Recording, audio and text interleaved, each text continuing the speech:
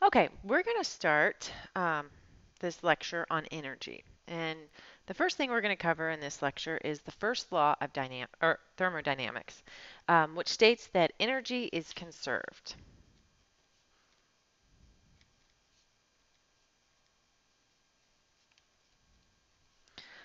So you cannot get more energy out of a substance than was originally put in. Let's think about a plant.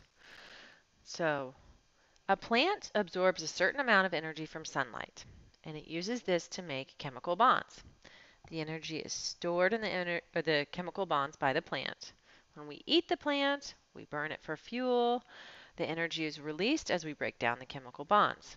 The amount of energy we got out of the plant can never be more than the amount of energy from the sunlight that went into the plant. So, amount of energy produced by plant can never be more than energy put into plant by sun. So the amount of energy produced by the plant can never be more than energy put into the plant by sun. Okay, so you also see this with light bulbs. So electrical energy goes into a light bulb, either from a power plant or from a battery. The light bulb gives off energy in the form of light and heat. It cannot give off more energy than is put into it. If the battery goes dead or the electricity supply is cut off, the light bulb will stop giving off energy. So this brings us to the second law of thermodynamics, um, which says that we can never get all of the energy out of a system that we put in.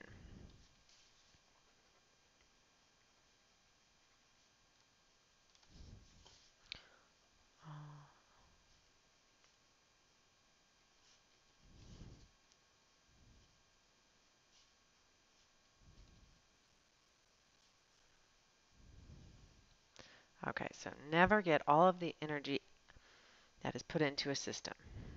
So, all right, let's go back to this plant example. A plant absorbs energy from the sun and converts it into chemical bonds. When we eat the plant, we recover some of the energy and use that for our metabolism. However, in the process of breaking down the plant, some of the energy is lost, usually as heat. The amount of energy we get out will always be less than 100% of the sunlight energy that went into the plant. So, amount of energy obtained will always be less than sun energy put in.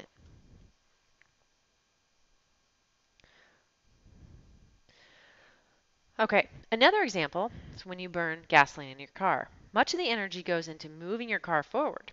However, some will be lost due to friction between metal pieces in the engine, tires in the road, etc. The lost energy is seen as heat. Your engine heats up, your tires are warm after driving. This energy cannot be recovered. The heat energy contributes to disorder. The molecules are moving around faster. Eventually, billions of years, the energy will be lost into space and there will be no energy left to carry out the chemical or physical process. So sometimes you'll hear this referred to as the heat death of the university. Or not the university, the universe. Ugh. So, second law of thermodynamics, um, energy, or you can never get out all the energy that you put into a system. This is because disorder is increasing. So the second law of thermodynamics. My high school chemistry teacher, Mrs. Mood, who I loved to death, she had a very messy desk. And despite that, she was still an excellent teacher. Don't let that make you think less of her. Um, but I always chuckled because her desk had a sticker on it that said, my desk obeys the second law of thermodynamics.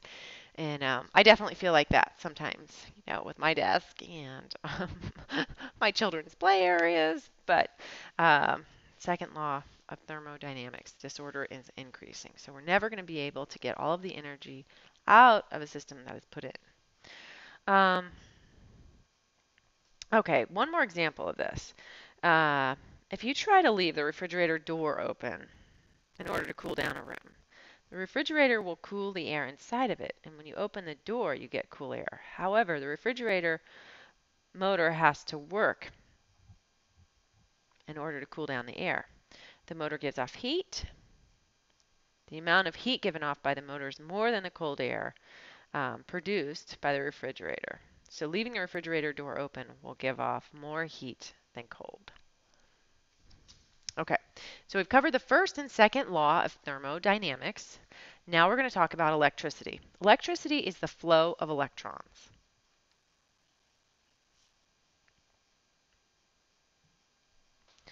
So electricity is very convenient for transferring energy. Um, so in the 19th century, coal, gas, and oil were used for energy, so heating, lighting. But the transport of the fuel was difficult and costly, and also kind of dangerous.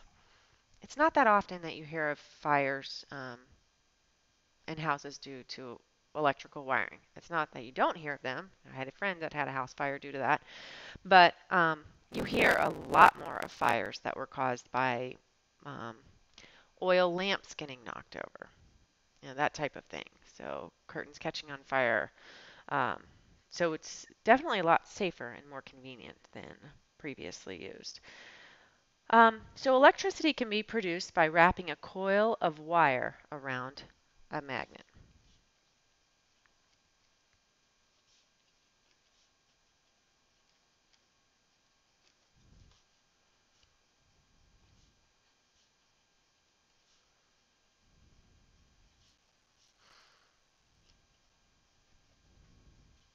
When the magnet is rotated, electrons in the coil of the wire move in response to the changing magnetic field. This produces electricity.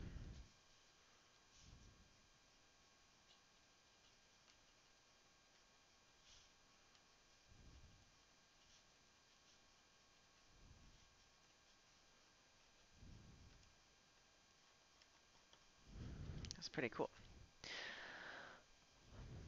So um, the magnet is connected to a turbine, a set of paddle wheels around a shaft. The vanes of the turbine can be turned by water flow. So you can use wind to generate electricity. You can use water. Um, you can use steam. So a lot of times steam is used like at power plants. Okay, so let's talk about the definition of energy. Energy is defined as the ability to do work.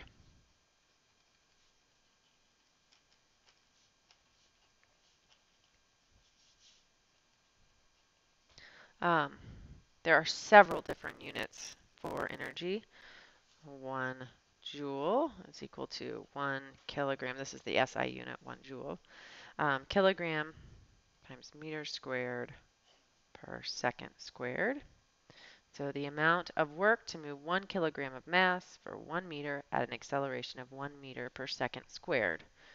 1 calorie equals 4.184 joules. 1 large calorie equals 1,000 little calories. Um, British thermal unit equals 1,055 joules. And 1 BTU equals the amount of energy to raise the temperature of 1 pound of water by 1 degrees Fahrenheit.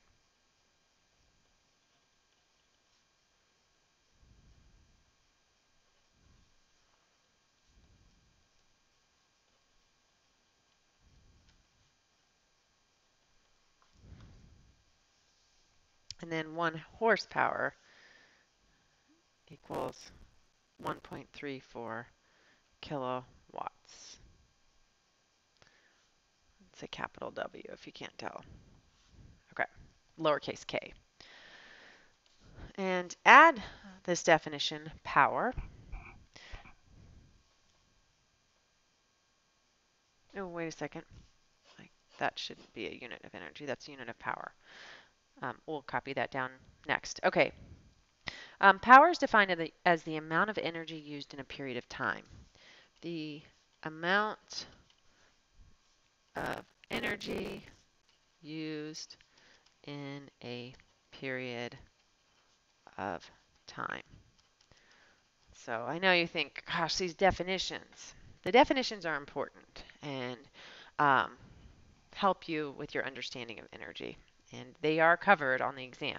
That's why I take time to go over the definitions. So the power is the amount of energy used in a period of time. Units for power, I had mistakenly put horsepower up here. Um, so a watt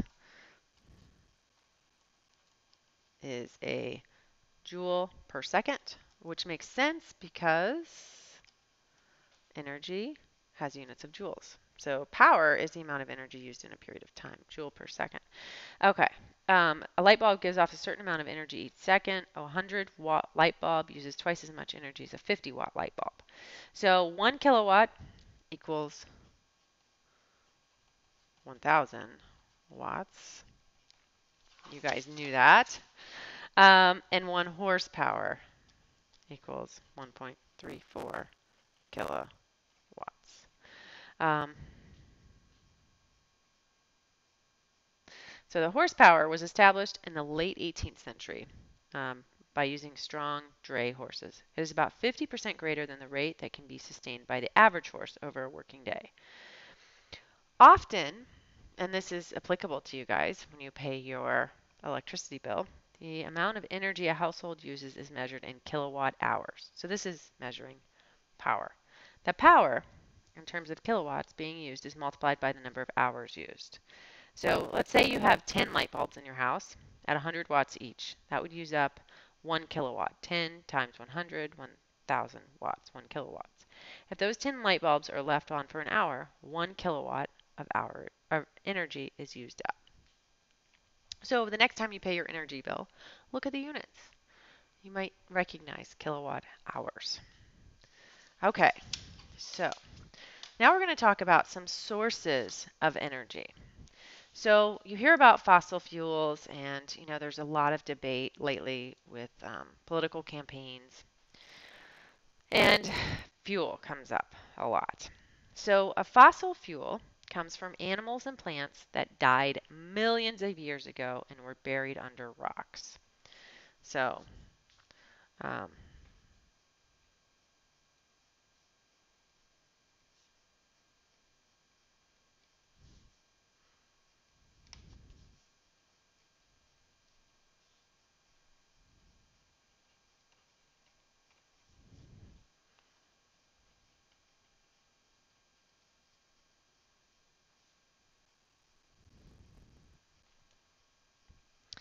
it comes from animals and plants that died millions of years ago. So it's the carbon in these animals and plants.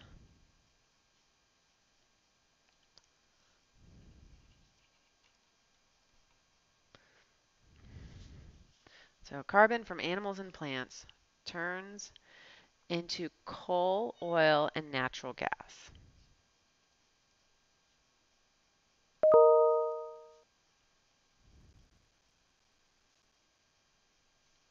Okay, so carbon from animals and plants turns into coal, oil, and natural gas. Then these are burned to produce energy. And one of the drawbacks of using fossil fuels is that they're not renewable. These are animals and plants that died millions of years ago. Well, we're not going to be able to just quickly convert these, other animals and plants that have died millions of years ago. It's going to take time. So that is an important thing to consider with these fossil fuels. They're not renewable. Okay, so the thing about fossil fuels is they contain a lot of energy because they contain a lot of carbon. So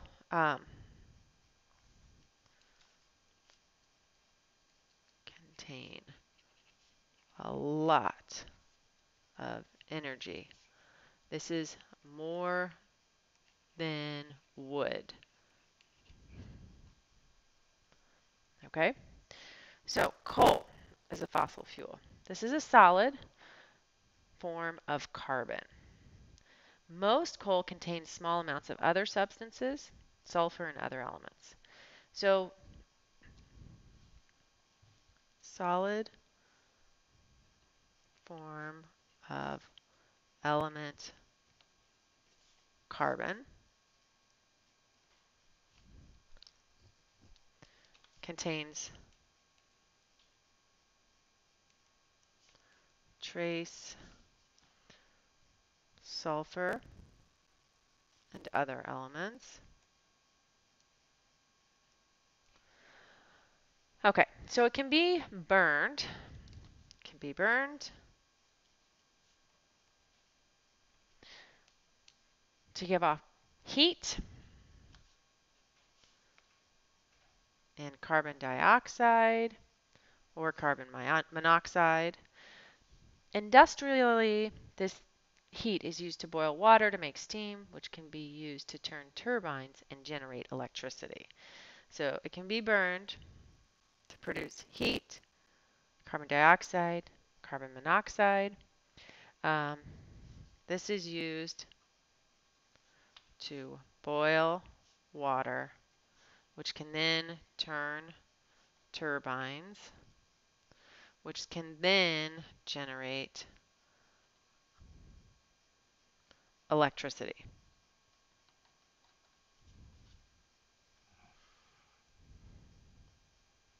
So if you've ever gone skiing, um, there's a skiing place called Snow Creek, not that far away from here, and there is a energy plant not that far away. And you can see just this tremendous smoke cloud, just as this white smoke cloud. At first, I thought it was clouds, like, wow, there's so many clouds in the sky. It is actually just the carbon dioxide being given off by the burning of coal to produce steam, which then generates electricity. So this is how we get our electricity from coal. And what's interesting, and my son is nuts for trains, um, is there is a huge railroad that goes right up to this power plant, and there are just boxcars upon boxcars full of coal. So I mean, so many tons of coal burned each day to produce the steam, to produce the energy to power your light bulbs in your house. Um, so it's something that we take for granted that, our electricity is produced by plants. It used to be not that long ago that if you wanted to cook in your kitchen, you had to go get the fuel, you had to go get the charcoal yourself or the coal yourself, and then you had to light it, you had to maintain it. If you wanted to make light your room, you had to get the kerosene oil to put in your lamps. So it's funny how we've kind of gotten removed from these energy processes, but important to think about for our future and our children's future and their children's future. Um, so coal is abundant. It is estimated that there are 10 times as much coal available as petroleum and natural gas combined. It is straightforward to obtain and use, and it's also easy to transport. Abundant, easy to transport. So it is a solid, and it does take a lot of energy to get it out of the ground and transport it to a power plant. It must be dug out of the ground, and so there are some not so desirable side effects of that. So solid, dug out of ground, um, can lead to environmental problems.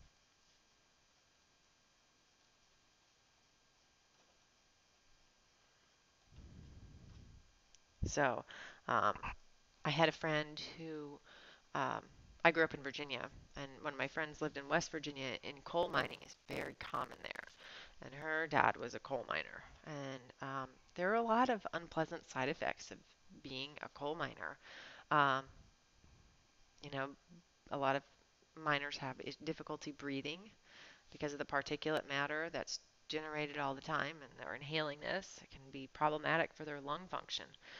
Um, Another thing with coal is that burning coal produces air pollution.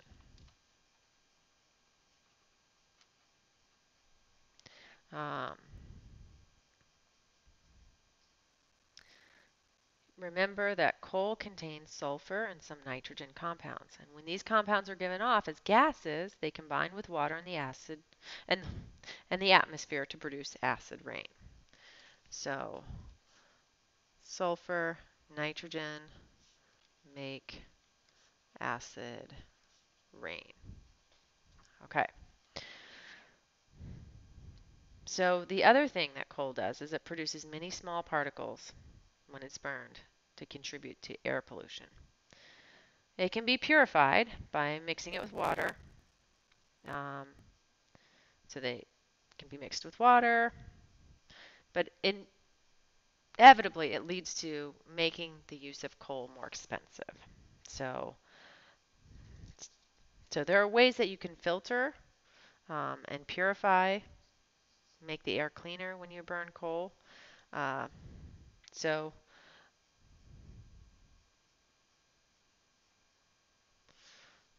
so some of this air can be passed through a filter to prevent particulates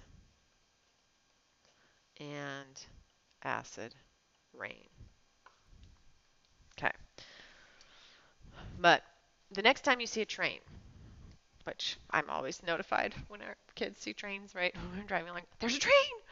Um, Look in the train. Look at the contents of the train. I would say about 85 to 90% of the time you see a train, it's full of coal. And most likely that coal is headed off to a power plant. So just think about that. All right. The next one, petroleum. This is also a fossil fuel. Um, Petroleum is a mixture of several carbon-containing compounds.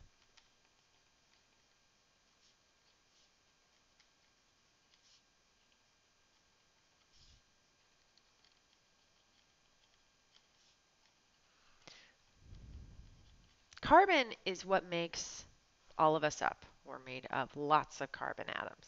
Your DNA, um, proteins, everything. Carbon is a huge part of you. Carbon is a huge part of plants as well. Um, so that's why the decay of animals and plants that have died millions of years ago, it's just this rich source of carbon.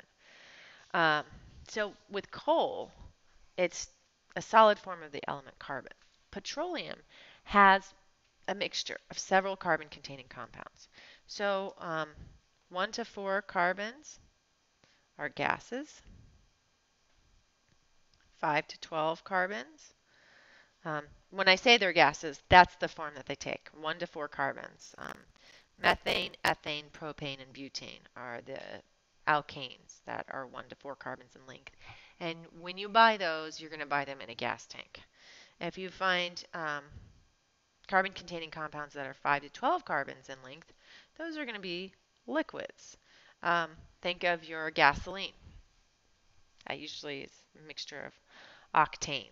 So octane has 8 carbons. Molecules with 12 to 16 carbons um, are used. It depends on the arrangement, but these are used as jet fuel and kerosene. So this is 1 to 4 carbons, gases. It's used for heating. Um, 5 to 12 carbons used for fuel and automobiles. A lot of this has to do with how convenient it is.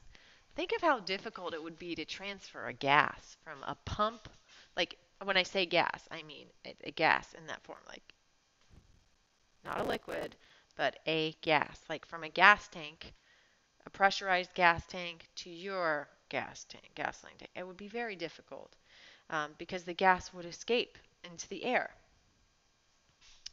Um, so that's why liquids are used for fuel in automobiles. Um, so molecules with 16 or more carbons are thick solids. Think of like petroleum jelly. Um, and they're more used as oils and lubricants.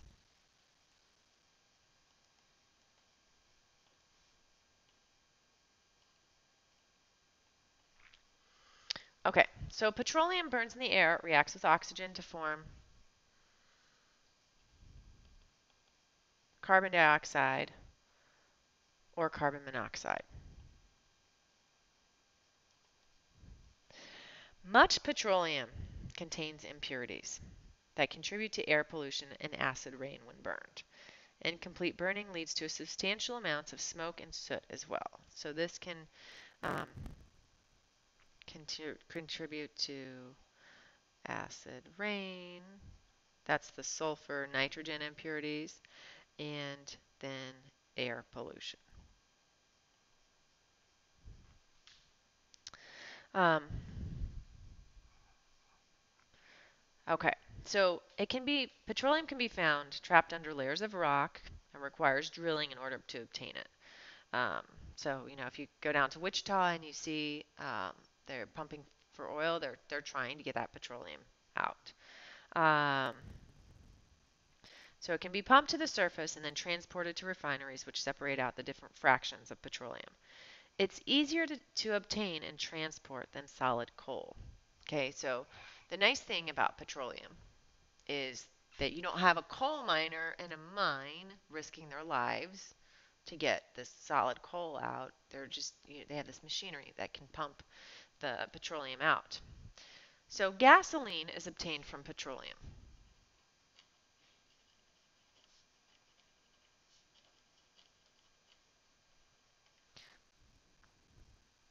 By itself, it does not burn very smoothly in a car and must be modified chemically. Branched molecules burn more smoothly than straight chains of carbon atoms. So, um, used for cars, branched carbons burn smoother than straight chains.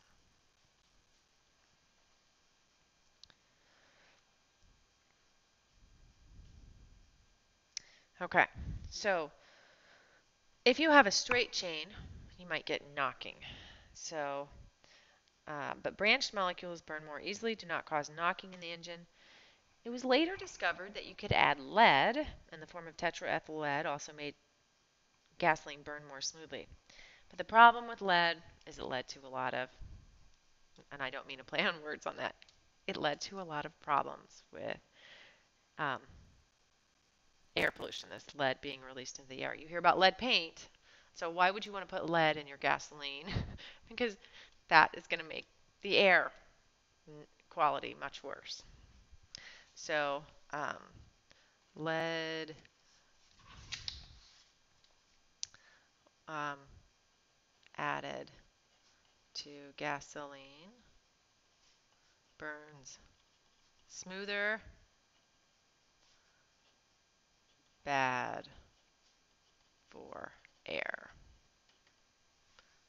bad for people around it. So when you look, um, this is kind of old school, you see unleaded gasoline. So there used to be leaded gasoline and unleaded gasoline not that long ago. So we keep learning all these different things about the chemicals, how they interact with us in our lungs, and how they can impact us. So um, most petroleum is burned for energy.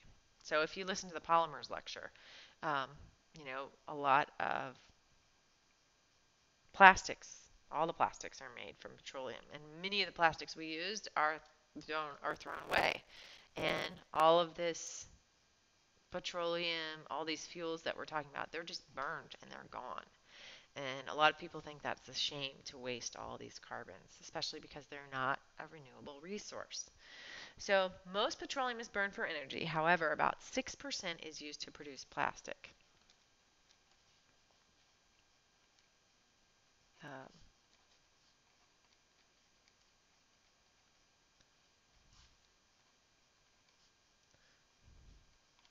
I don't even know if you can read this. Sorry.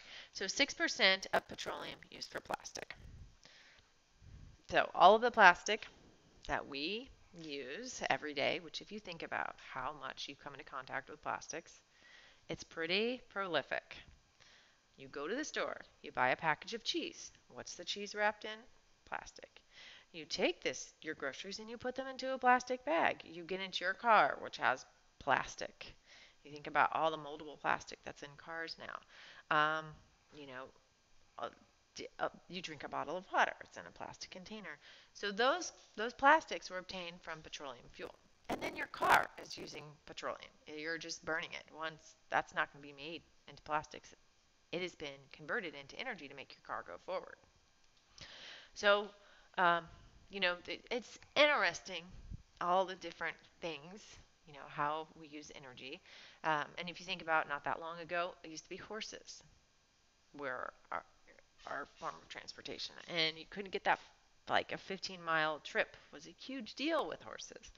And the carriages and the roads and the wheels, the wagon wheels, and all these different things.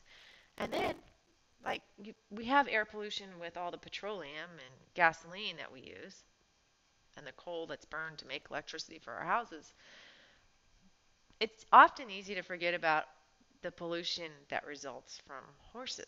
There used to be a lot of problems, sanitary issues with horses on streets, and then if the horse went to the bathroom, you have this, horse poop, for lack of a better word, that's in the middle of the street. And so that has to be cleared up, and then there has to be sanitation, and there has to be some sort of regulation. So, you know, it, there's always something, whether you use horses for transportation, whether you use petroleum, whether you use these cars. And so, just trying to get you thinking.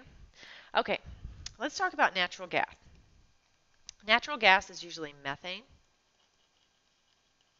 which is CH4. Um, Methane by itself has no smell. Most natural gas companies add a small amount of sulfur-containing compound so that it can be smelled, and it's a very small amount. So this is what is used to heat your house. Used to heat homes. Okay? Um, so methane burns in the air um, to form water vapor and carbon dioxide. Natural gas is rarely pure methane.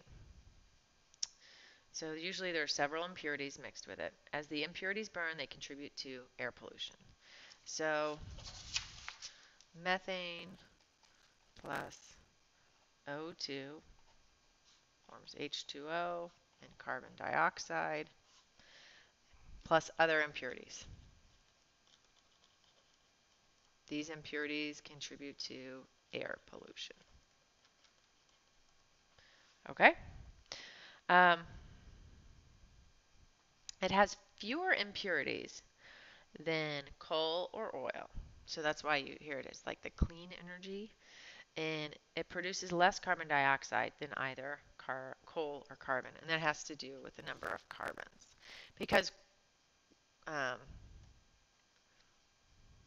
oil has a lot more carbon, so it's going to produce more CO2. Okay, natural gas is buried under rock formations. If you listen to my water lecture, when I was talking about drilling for water or drilling for wells to get to the aquifers, um, so you used to have to dig deep down in the earth to get to the point where you have reached a water saturated ground, which would be the aquifer, and then you have your well. So sometimes people had to dig like 100 feet into the ground. Well, the problem is, and I say well, like no play on words there. The problem is that there could be methane trapped under this rock that you're digging in, and methane could suffocate you. So a lot of people would light a candle when they were digging their well, and they would lower it down. And this, if you read the Little House on the Prairie series, they discuss this. So Pa would always light a candle before he was digging this well, and he would lower it down. And if it stayed burning and came back up, then he would um, know that it was okay because there was oxygen. In order for that candle to burn, there had to be oxygen. Now, if he lowered the candle and it went out, it means there's no oxygen there. So it's likely that there was methane. So one of his friends who's helping dig the well passes out because they didn't do the candle trick that day because his friend thought, oh, you're crazy, Ingalls. You don't need to do this. Well, he was lucky to be alive. So, um, so it's found trapped under rocks.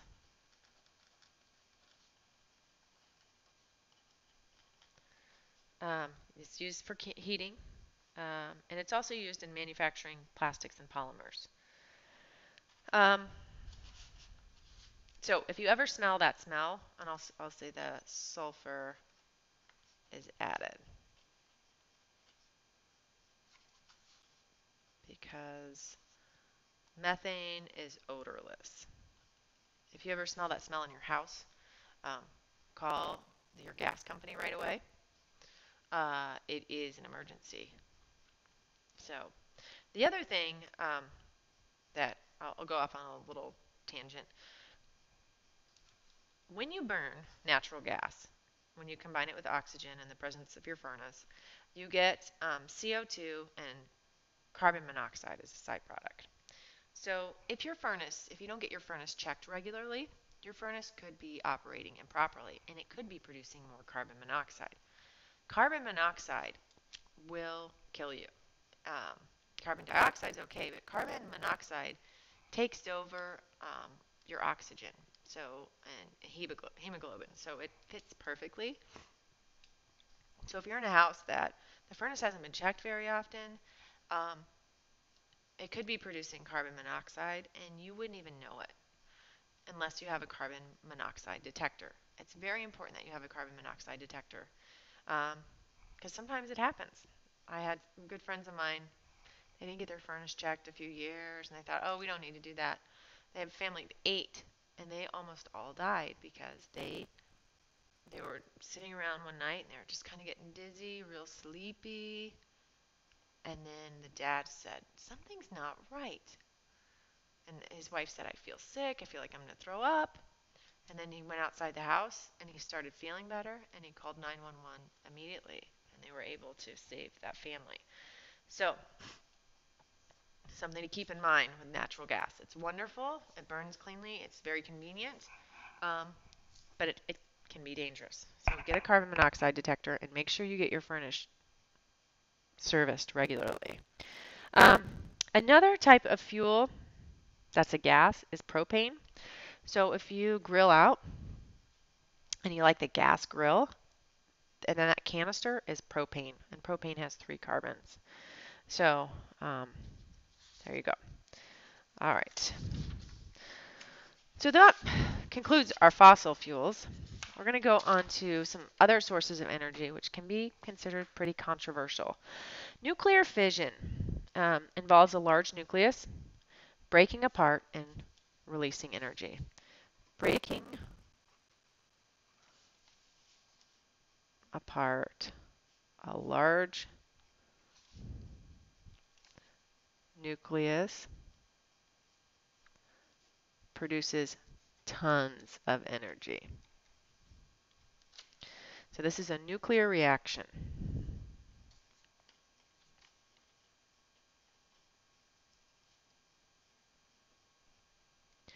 Okay. Nuclear fission reactions occur in nuclear reactors. The nuclear reaction releases energy as heat, which is used to boil water and create steam. The steam vapors then turn blades of turbines, which generate electricity. So instead of using coal the nuclear reactions are the source of energy, which generate steam, which turn the turbines, which generate energy, which generate electricity. There are some advantages to nuclear power. It does not contribute to air pollution the way that burning fossil fuels does. Uh, no air pollution. It can generate a large amount of electricity from a small amount of fuel. So, um,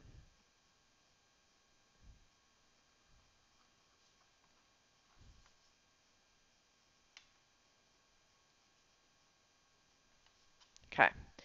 The disadvantages of nuclear power. This is a nuclear reaction. So shielding of the reactor is essential. Any breakdown in the shielding will release radiation. So this is the advantages, disadvantages, um, nuclear radiation.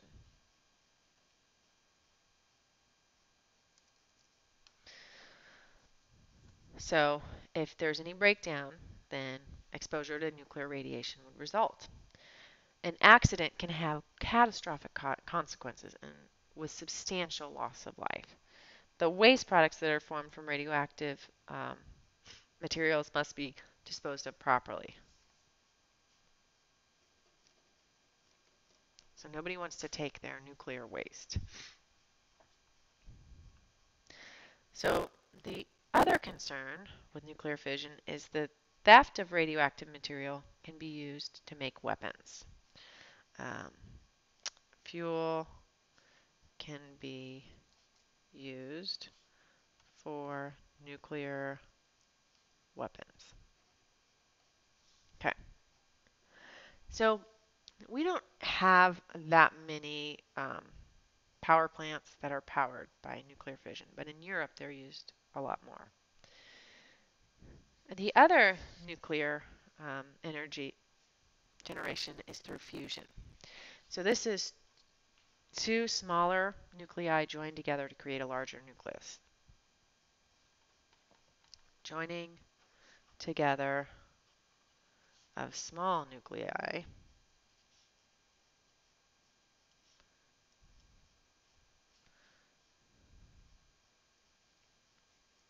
a larger nucleus. This process produces lots of energy too, just like fission. This is what happens in the sun. The energy of the sun comes from nuclear fusion. Two hydrogen atoms are fused to make a helium atom. Nuclear fusion has advantages. The end product is helium, which does not pose any health or environmental hazards. The fuel needed is available. So it is cheap, readily available, and easy to transport to a reactor. The problem with nuclear fusion is that it has major technical problems. The hydrogen atoms must be heated to millions of degrees in order for the reaction to work. So the disadvantage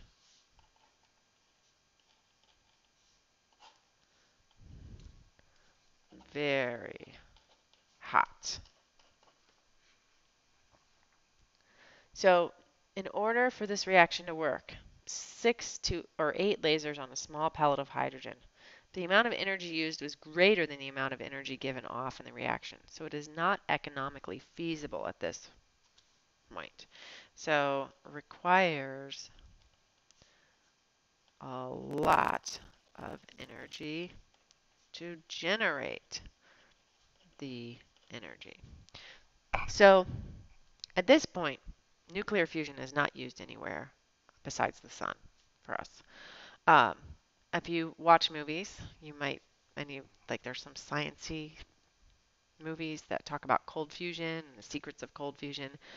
It's very appealing to get fusion to occur at a lower temperature. But at this point, fusion has not been documented as cold fusion. So um, this concludes our lecture on energy, and I hope that you learned something, maybe a little enjoyable, hopefully. A lot of the the different things that we talked about in this lecture. Fossil fuels. The source for fossil fuels. Where do they come from? These plants and animals that died millions of years ago decaying in the earth. So these fossil fuels, when they're burned, problem with those fossil fuels is they create a lot of air pollution. They create um, acid rain. Okay, we talked about nuclear fission. One of the problems with fission is waste. We talked about similarities between fission and fusion. They both produce lots of energy, which is great, but at this point, I think it's unlikely that in the United States we would use a lot of fission, um, just because there's a lot of concern over it. Anytime you say nuclear, people get scared, with good reason. 7 Mile Island, there have been some accidents, Chernobyl, um, so definitely something to think about. So um, maybe you're thinking more about energy now, just how we generate energy, and I hope that's the case. For Unit 5, remember that you need to pick two of the four options. So there's air, water, energy, and polymers. Just pick two of those. When you take your exam online, you can take them at different. You don't have to take them at the same time. Let's say you just finished studying for energy, then you're going to do the problems, and then you take the exam. You don't have to take the next exam at the same point. Um, it will be a little bit until your exam 5 is recorded in the gradebook. So if you take the Unit 5 exam, if you take one of them, for instance, if you take energy, I will not be able to enter your Unit 5 grade until you've taken the second Unit 5 option. So I have to have them both together. I take them both together and average them so you get your grade.